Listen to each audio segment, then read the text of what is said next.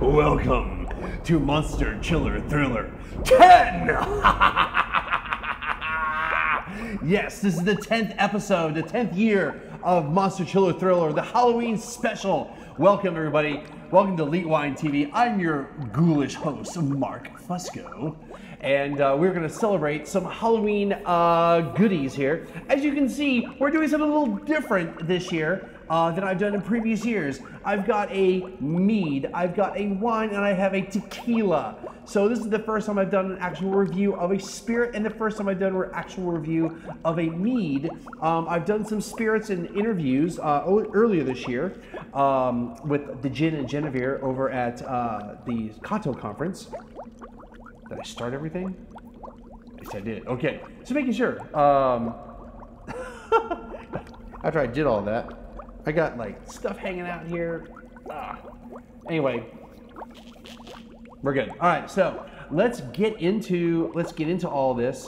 I tried to dim the lights a little bit, but the phone is really trying to overcompensate for the exposure. So definitely gonna dim all this in post. But hopefully everything's in the shot. It looks like it is. I had to scrunch everything in. So yeah, so let's get into some mead. All right, so what is the first one we're gonna do here? First of all, what is mead? All right, so mead is either a honeyed beer or a honeyed wine.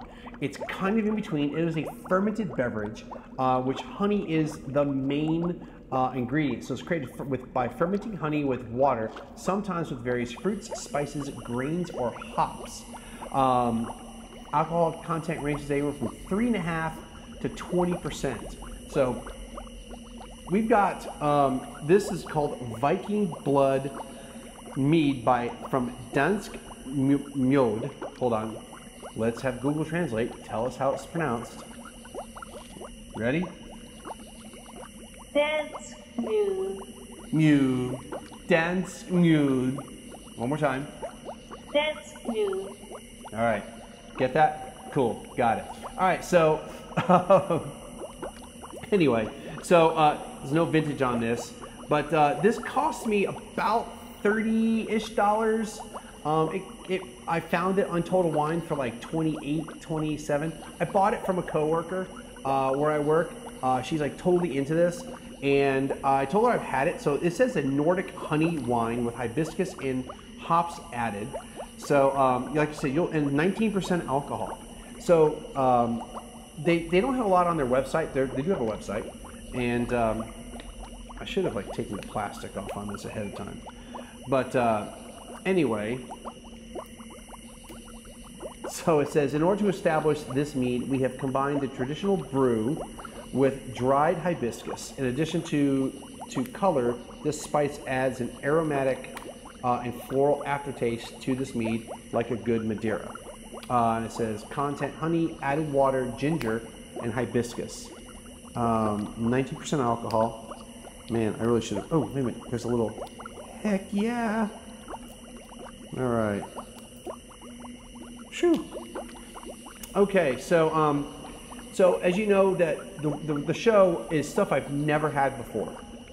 I'm making an exception for this Viking Blood because, oh, there's stuff on the back. I can barely read it. The world's oldest fermented beverage made from honey has been a popular drink from Europe to Australia, dating back to long before the Viking times.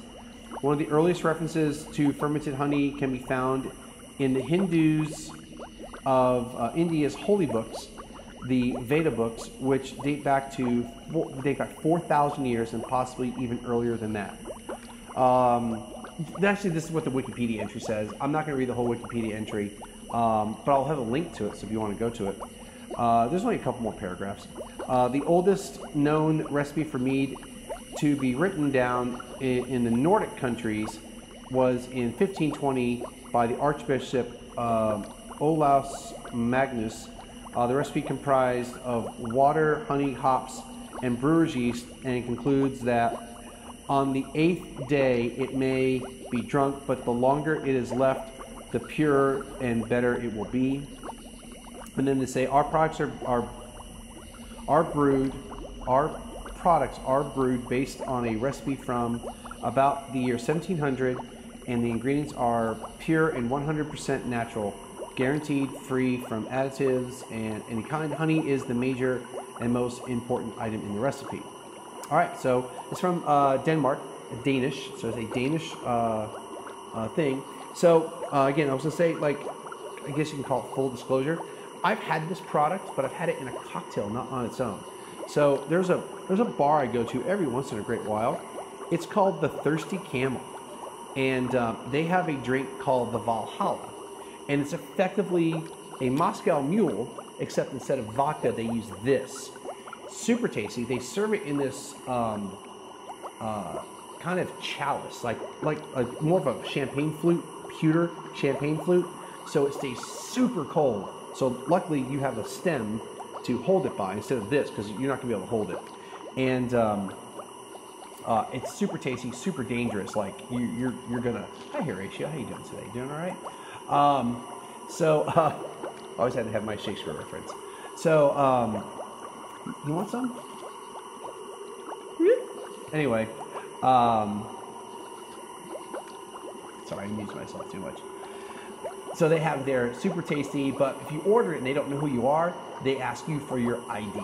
Like, they take your ID because people take the glass or the pewter cup.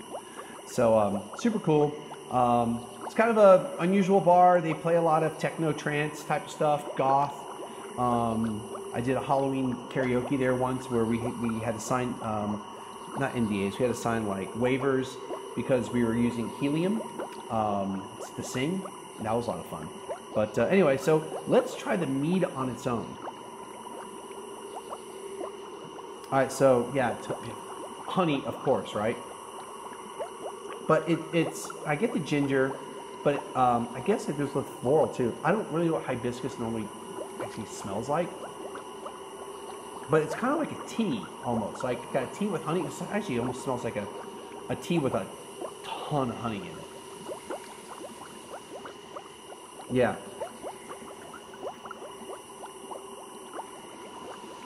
I'm excited to try it.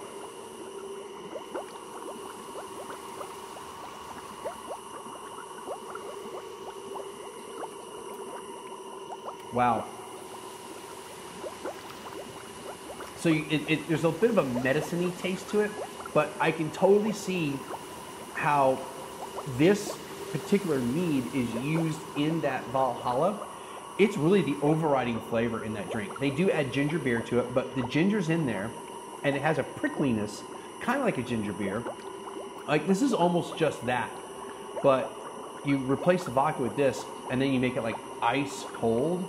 Like, this is pretty much room temperature now. Like, I pulled all the wines I did, so I did, you know, all 7 episodes, and this is number 7. So I did them all in one shot, but I pulled all the wines out at the same time, so this stuff was been out the longest.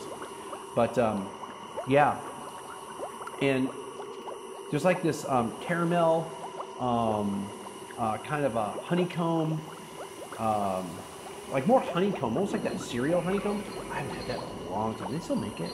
That was some good cereal. Yeah, I'm sad the Home Pro is still working, so I don't have to like look over at the Vixia.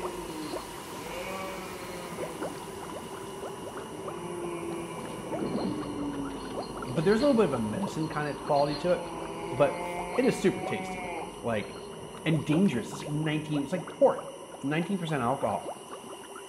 Thank goodness I do the Halloween episode on its own, and there isn't enough room for the spit bucket. Like, I guess I could have it off to the side if I want to, but you know me, I don't spit during Halloween because this is the last episode of what I'm doing. So, man, this is awesome. Yes.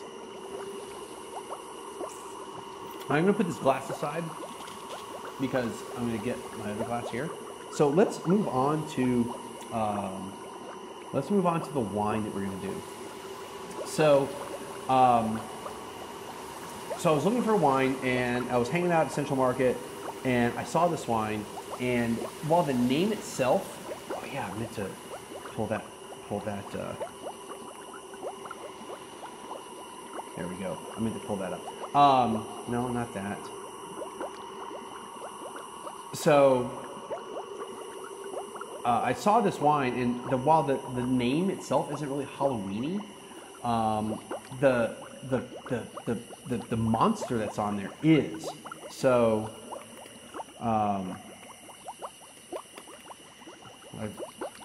here we go. So anyway, so Juggernaut. So this is the 2017 Juggernaut Cabernet Sauvignon. Paid $29.95 at Central Market.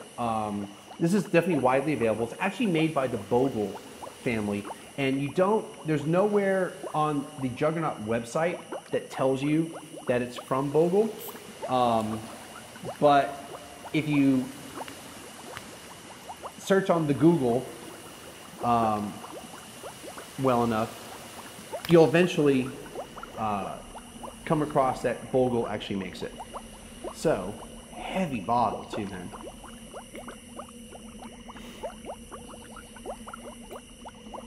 Alright, that's plenty. Woo! Alright. It came out easier than going in. That's what she said. Anyway, sorry, I had to throw that in there. Alright, so let's put this back up front. You got a good look at the label. I don't need to put it up front. So let's check this one out. So what's a Juggernaut? So this was really interesting. I'll have a link to this too, so you can look at it on the Wikipedia page. So you don't get the Juggernaut comic book villain or whatever it is. So it is in current English usage, it is a literal or metaphorical force regarded as mercilessly destructive and unstoppable. That sounds pretty scary, right? That's Halloweenish.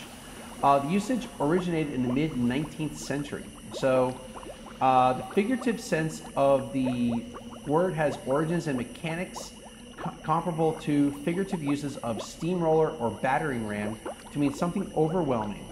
Its ground in social behavior is similar to that of bandwagon, but with overtones of devotional sacrifice. In British English meaning of a large, heavy truck or articulated lorry, dates from the second half of the 20th century. Now, it is derived from the Sanskrit odia Jagannatha, or world lord, combining Jagata, meaning world, and Natha, lord, which is one of the names of Krishna found in the Sanskrit epics. So it's what they call a loan word, and the English loan word Juggernaut, in the sense of a huge wagon bearing an image of a Hindu god, is from the 17th century, inspired by the Jagannatha temple in Puri, Odisha, or Orissa, which has the Ratha Yatra chariot procession, an annual procession of chariots carrying the, there we go, make that a little bigger, carrying the murtis, or statues, of Jagannatha, Subhadra, and Balabhadra. The first European description of this festival is found in the 13th century account by the Franciscan monk and missionary Odoric of Pordenone, who describes Hindus as a religious sacrifice. Describes Hindus as a religious sacrifice, casting themselves under the wheels of these huge chariots and being crushed to death. If this isn't Halloween wine, I don't know what it is. Odoric's description was later taken up and elaborated upon in the popular 14th century travels of John Mandeville. Others have suggested more prosaically that the deaths, if any, were accidental and caused by the press of the crowd and the general commotion. So, and I'll stop there because that's basically give a good description. They've got some pictures on the Wikipedia site. Maybe if I remember, I'll throw them up there. But yeah, I mean, there's a couple of them like, dude, these things are massive. And yeah, I can see like if the crowd's like pushing in and you get like kind of knocked down, and you get under this thing, you're not surviving. So let's see what kind of wine it is. Anyway, so let's go to the website itself. So they're from Hillside Vineyards, And they say why? Why do they take them to hillsides? So steep hillside vineyards present the ultimate challenge. Mountainous terrain tests both the grower and the vine. So they have less access to water with rockier soil, also holding fewer nutrients. So if you remember, with wine, we actually want it to struggle. So really fertile land for vines is great. They love it. It's just they don't really make good wine. They make very diluted or thin wines. If you make the vine struggle just a little bit, it doesn't have to be like a lot, but just a little bit, you get more concentration of fruit. So on mountains, because you have less fertile soil than say in the valley floor, you automatically have that struggle. So they stress the vine, resulting in production of a fraction of the fruit in most vineyards. Harsh environment causes, I already talked about that, fewer clusters and smaller berry size. Most of the flavor resides in the grape skin, so the result is berries that are loaded with rich, ripe, intensely concentrated flavors and complexity. They use French oak to age it, but they don't tell you how much. They get the grapes from Livermore Valley, Sierra Foothills, Alexander Valley, and Lake County. It does spend 12 to 18 months in new French oak, but they don't tell you how much of it's new. Let's see here. Yeah, and that's about it. That's about it to talk about.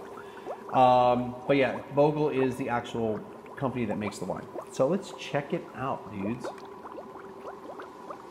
Yeah, you can tell it has a bunch of French oak on it.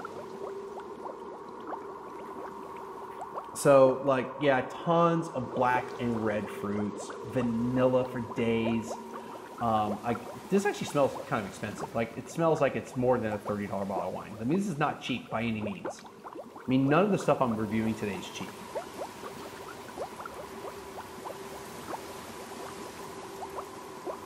But yeah, just like ripe fruit, raspberry, blackberry. No, that's about it. Raspberry and blackberry as far as the fruits. A little bit of blueberry too. And vanilla for days. Like cedar box,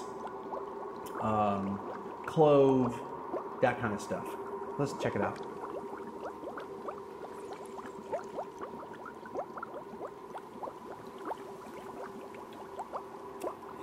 So it's got a little bit of a bourbon barrel quality to it. I know it's not aged in bourbon barrels, but it's kind of a thing I've been seeing, that there's wines that have been aged in those types of, or non-wine barrels.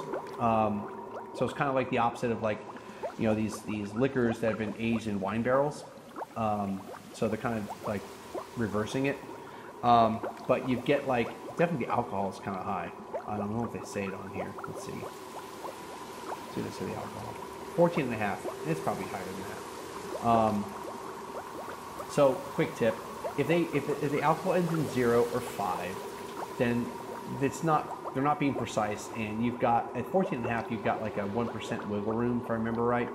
So it could be as high as 15.5. It could be as low as 13.5. And it's not 13.5. I'll tell you that much. But if you see like 14.7, like you see like 0.2, a 0.3, a 0.7, a 0.9, or whatever, anything but 0.5 or 0.0, then that wine probably is exactly that alcohol level. So yeah. But yeah, this is powerful stuff. Not quite as powerful as the mead, but you drink these 2 bottles, you're laid out, man, by yourself.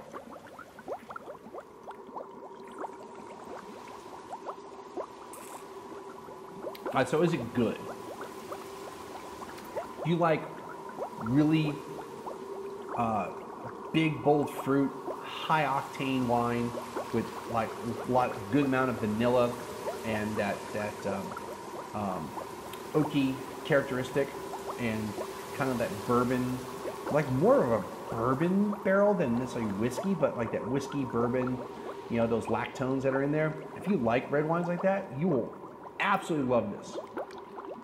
And it's well made in that sense. Is it my style of wine? Sometimes, yeah. Sometimes I just want a wine that tastes like this. Like, it doesn't have to be all fancy and sophisticated and poopy. Like, I like New World wines. I like Old World wines. I like wines from everywhere. I like Napa cabs that taste like this. Do I like these all the time? No, but sometimes, man, that's what I want. I want something that's just like delicious, and I don't really care who makes it. If it tastes good, I'm happy. So yeah, you want to spend 30 bucks on a bottle of wine for your Halloween party? A little expensive for a Halloween party, but say it's like a small gathering, I don't know, or like, you know, not everyone's gonna drink wine.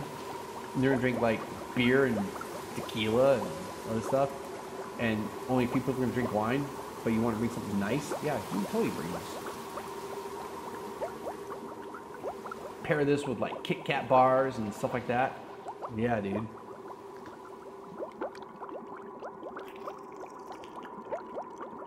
Milk duds, all kinds of cool stuff.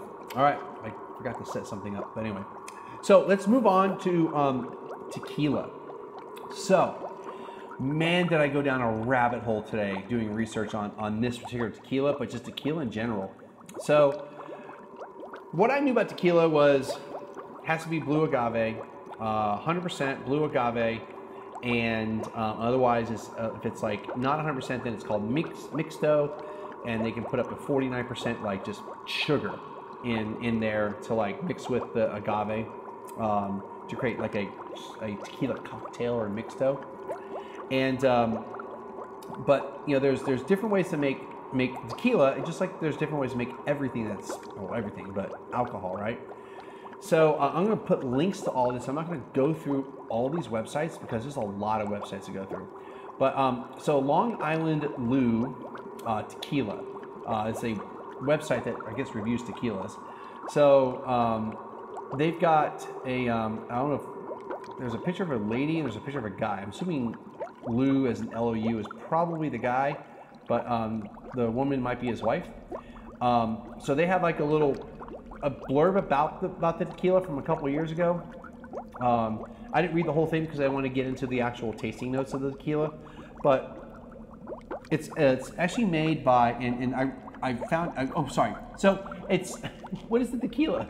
So it's the Skelly Tequila Añejo, $54.99 from Total Wine. All right. So it is made by, where are these guys?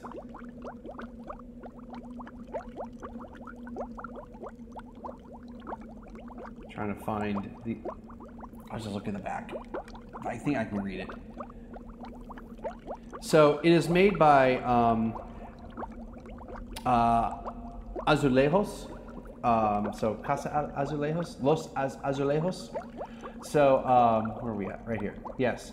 So Azulejos is actually, and you go to the website, you can see it a little bit better. But there's like these ceramic tiles that are made in, where is it made? Our history, quick, come on, pull it up. It's a Flash website, which, you know, kind of get with the times, dude. Like HTML5, come on, man. So it is, I think it's Puebla. They make these little tiles, and they're like, they use it everywhere. They're handmade and hand painted. So this is a handmade ceramic bottle, hand painted. All right. So another reason why it's probably like 55 bucks. But it's considered a premium tequila. But here's some things about tequilas that you may not know. I definitely didn't know. So there's different ways of cooking. So what happens is, so you have the agave plant, and tequila has to be blue agave. Mezcal can be like all these other species of agave. So so the agave, you know, has like these like leaves that are huge. They have to cut them off so you get what's called the piña, so the heart of it. And depending how close you cut to the edge, you get better and better quality or flavor or purity. If you leave the leaves on, you don't cut them completely, you get some bitterness. But there's ways of cooking this piña, and what the cooking process does is it releases the sugar.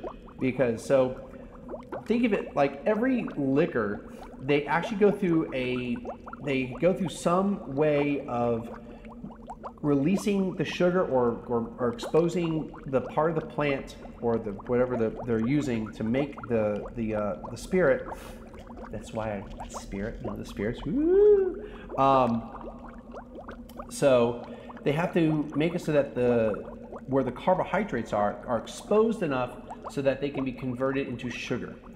And then once that happens, then they brew it or ferment it, so like wine, but basically every spirit is a beer first. That's a wort and all that, and then they distill that wort or that beer, and they distill it at least once, sometimes 2, 3, 4, 12, 15 times, whatever, to raise the alcohol level, and then to get impurities out and all that kind of stuff. So, but when they cook these piñas, there's different ways of doing it. So you can just put them in the ground, you roast them, so you have like a fire underneath, and then you have like I think a layer of coal or whatever, and then you bury it.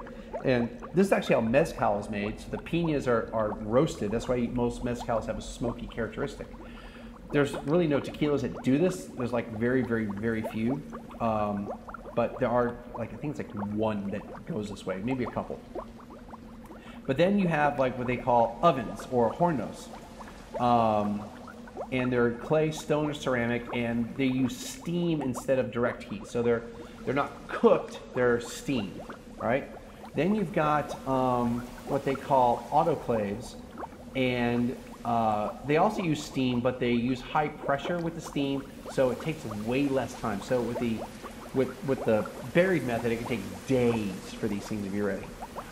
With the hornos, they take still a couple days, like 24 to like 50 or 60 hours.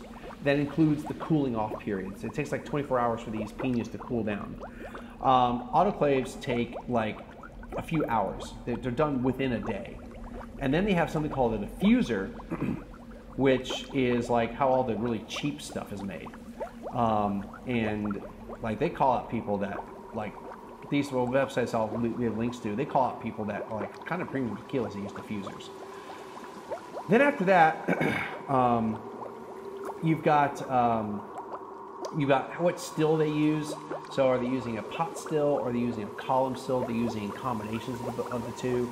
So column stills are going to give you, if they just use a column still, that's going to give you the most neutral of neutral like spirits in general, because it's like multiple distillations at once, versus a pot still and doing multiple pot stills. A column still, depending on how many plates you have, is the equivalent of that many distillations. So if somebody goes, our vodka is distilled 12 times, well, they use a column still, or it's also a coffee still, COFFEY, because that's the person who invented it or perfected it or whatever. There's 12 plates in there, or there's 5 plates if they use a column still. If they actually truly distill it 5 times in a pot still, then that's what they did. They distilled it and they filled it up again, distilled it again. Whereas a column still, they count the plates as distillations. So these websites, like these are all like the tequila like experts and like nerds. They talk about how like that type of process, if you use diffuser and column still, which is usually what happens with like the really cheap stuff, even though it's 100% blue agave, because it has to be, because it's tequila. It's like the equivalent of vodka. Like they call it ag vodka or something like that. Kind of funny. But anyway, so Skelly. So it's the parent company, and I don't have it up. I don't know why I don't have it up here. But on the back, it's actually made, so whiskeys in the United States. So a lot of whiskeys are made at the same distillery, but then they get aged differently. So tequila does the same thing. There's lots of actual distilleries, or they do the whole process between the cooking and the distilling and the fermenting. So this is actually made by the here we go, by the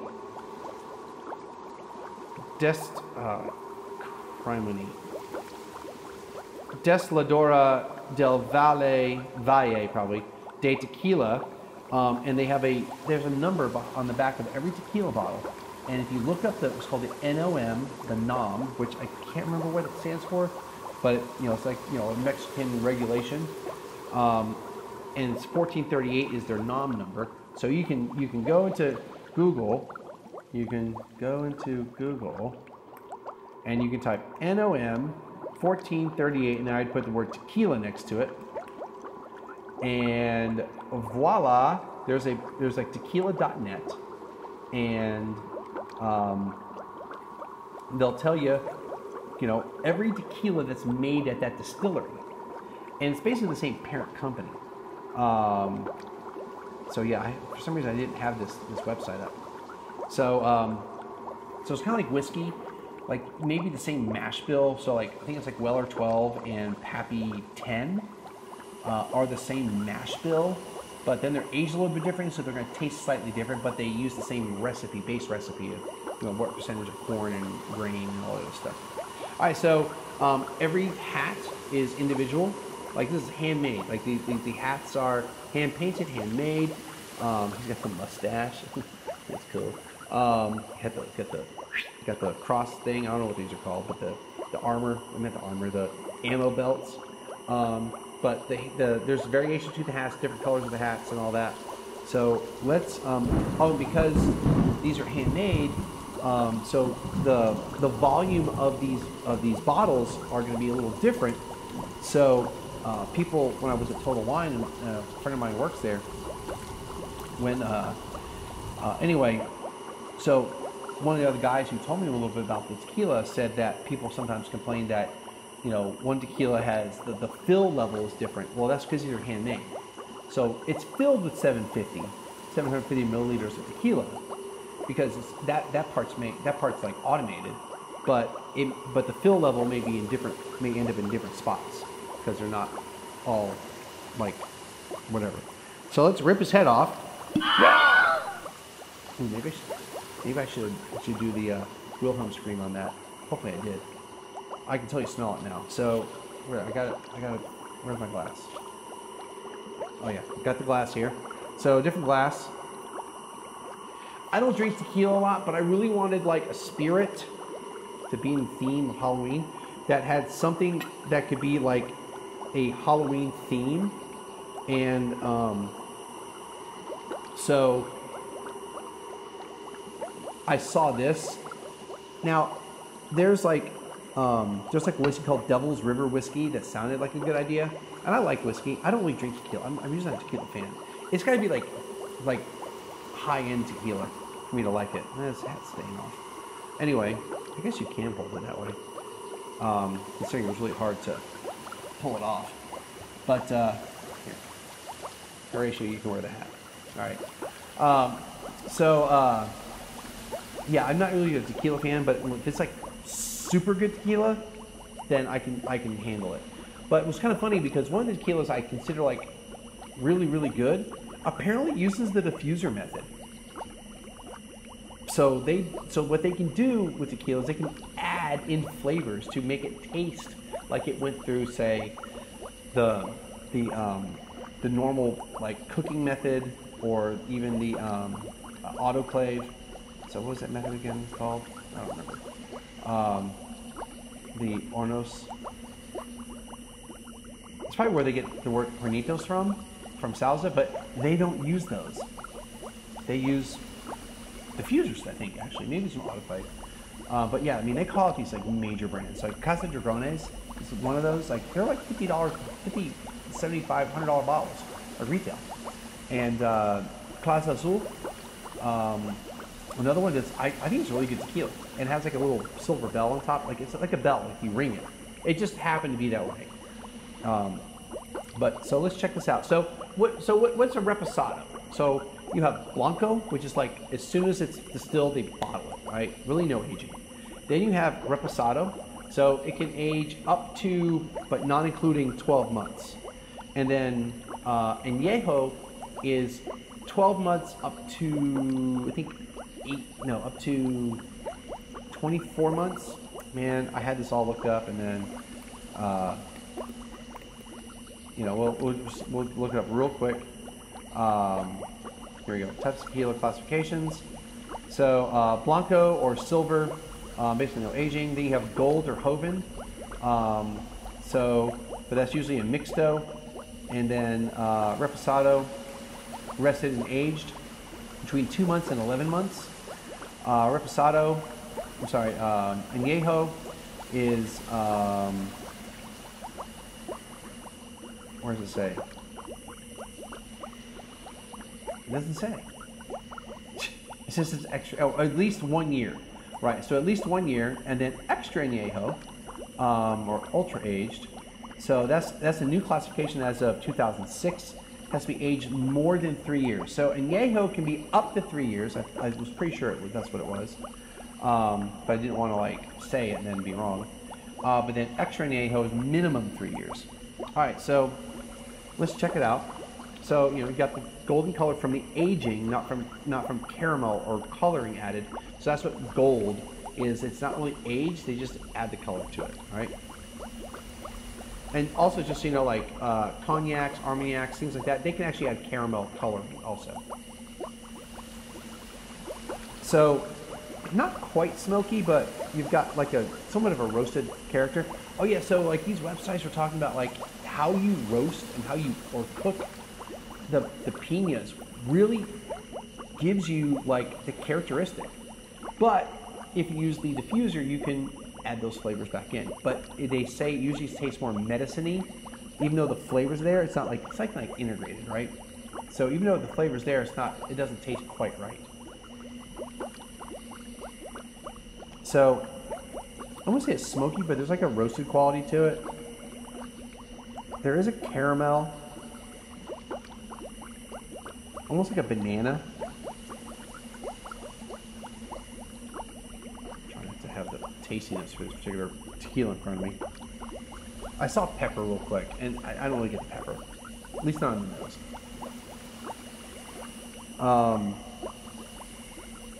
There's like a slight citrus note to it.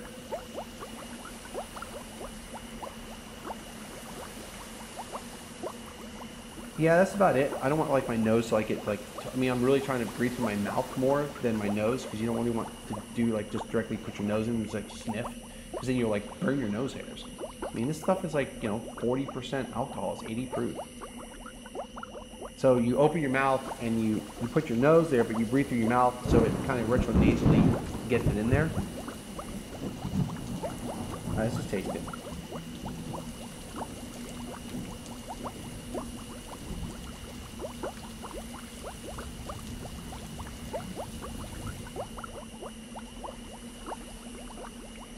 It's a little salty. I mean, first I don't drink a lot of tequila, right? Like, so what I do, oh, the pepper is there. Wow. Like, this is like really, let me finish my thought first, because this is going to keep lingering. I don't drink a lot of tequila. I typically don't like the flavor of tequila. But that's because I've had a lot of like bad tequila. But when I have good tequila, and I'm going to consider it good tequila because I'm really kind of liking it. That I can totally like sip on. This is sipping tequila. This is not stuff you're gonna take shots of. You want to, I guess you could, but why do that? You're wasting you're not enjoying it. But yeah, like this is like Gruner, like white pepper, like for freaking days, like over your head, but it's on the palate, not the nose. But there's like this, the banana's kind of there, caramel, a little citrus, a little orange. Now that I've tasted it, I kind of get the pepper again.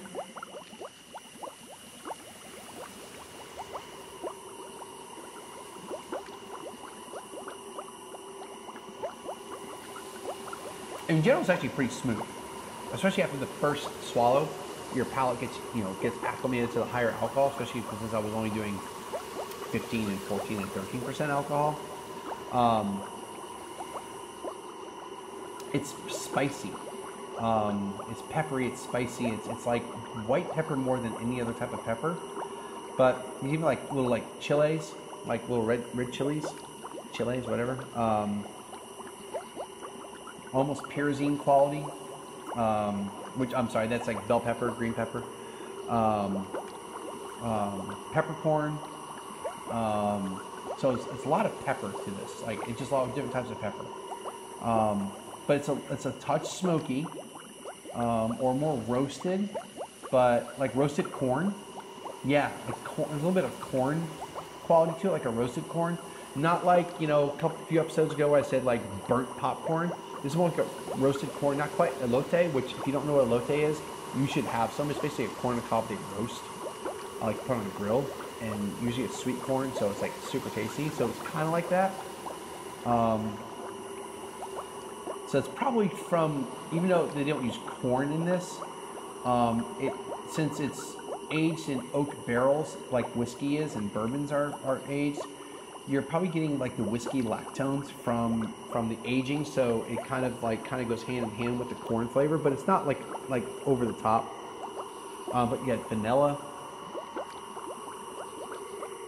Yeah, I get the vanilla more on the nose now.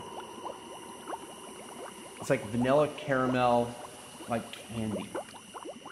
Yeah, or like a vanilla candle, but these aren't scented. You know, this candle actually has some purple in it, which I know you can't see, but I've used this candle for like maybe not every episode, but for like the last 5 or 6 episodes. And I just noticed today it actually has some purple in it, which I love. My favorite color. Skull Vikings. That's why Viking blood.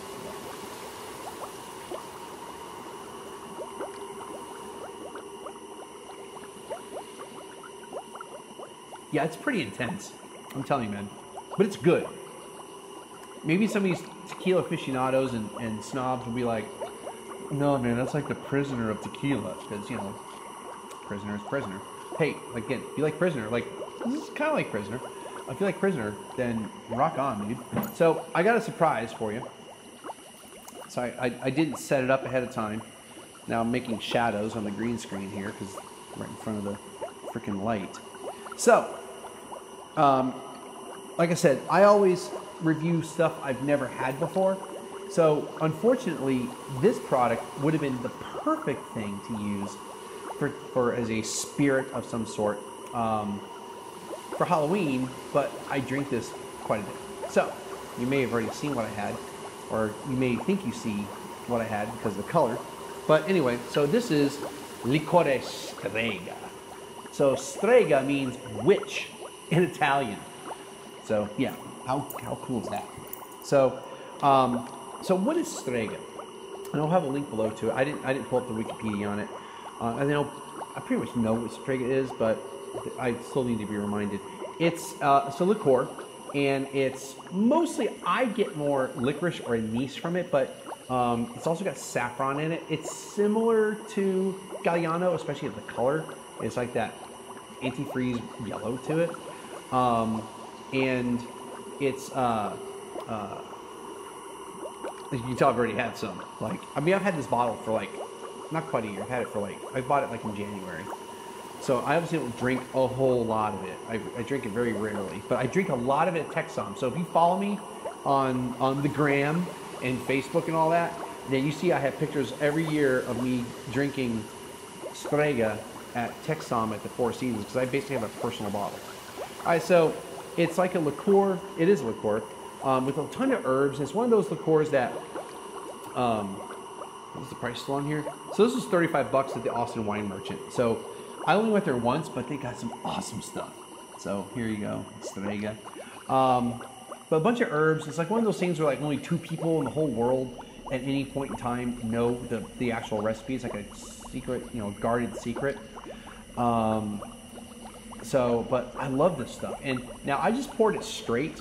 Normally I put it on the rocks with a splash of water because it really cuts it. I haven't had it straight in a while. And I just remember it was like kind of pungent, kind of like not really that great straight. And that's how I had it when I first would try it. And my dad is one who got me into this. So one day I said something about it. He goes, well, this is how I drink it. I never really paid attention to how you drank it. And so I tried it that way, and I was like, oh my God, like it's way better. So it's kind of like, you know, if you drink like a scotch or a whiskey, and they're super powerful, right? But you cut it with, you know, rocks with a touch of water, not a lot of water, just a splash of water, and it helps cuts it, and it like calms it down, makes it more palatable. That's what you do with Strega. So, like, it's sweet smelling. Like, it is sweet. It's sweet smelling.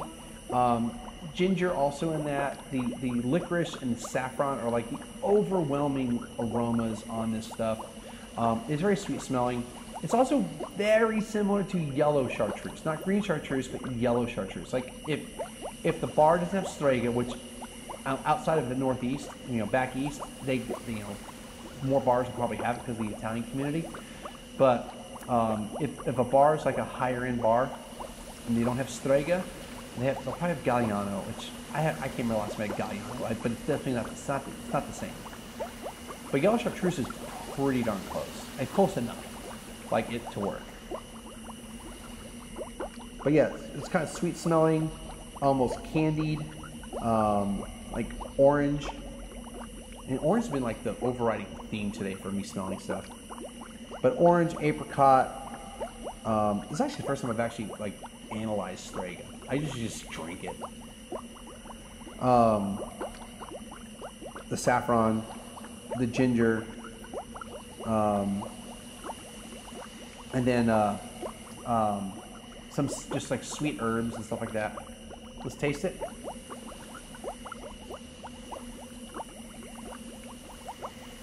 Yeah, that's pretty.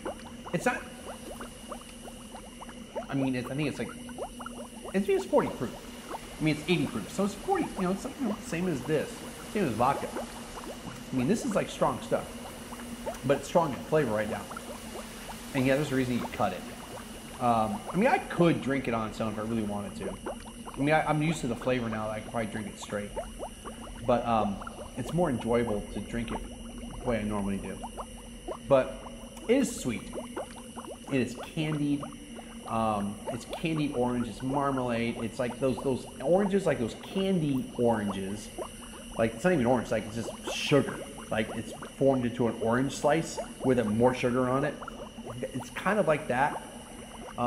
With the ginger, with the saffron, with the anise. But it's like a sweet licorice. And now that I've tasted it straight, the licorice is actually not the first. I always get licorice on it, but it's not as prominent now.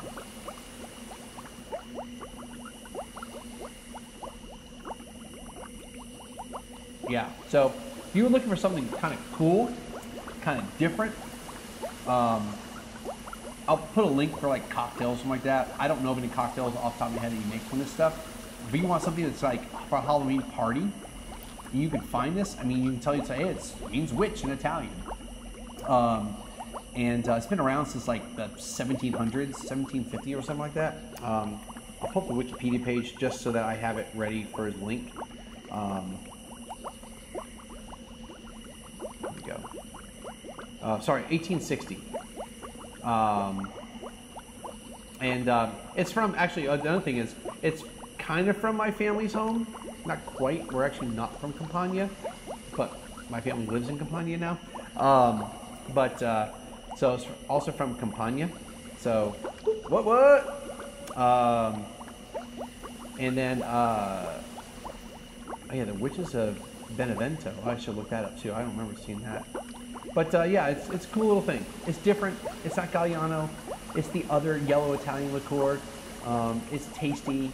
Some people love it. Some people hate it. But I know that pretty much I'm the one who drinks it. It's Texon, so I always have my own personal bottle. I drank one bottle during the conference, but remember, I'm there for like 8 days.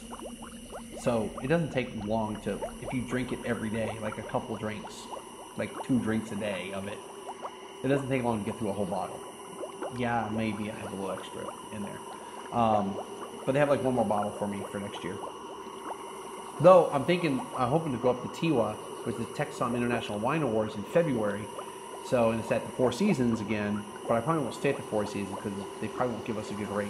So I'll probably stay out at the La Quinta across the street, which, hey, that's totally good, man. Anyway, I'm going to crush that a little bit later. So, hope you had a good time. I had a good time. I always have a good time on Halloween.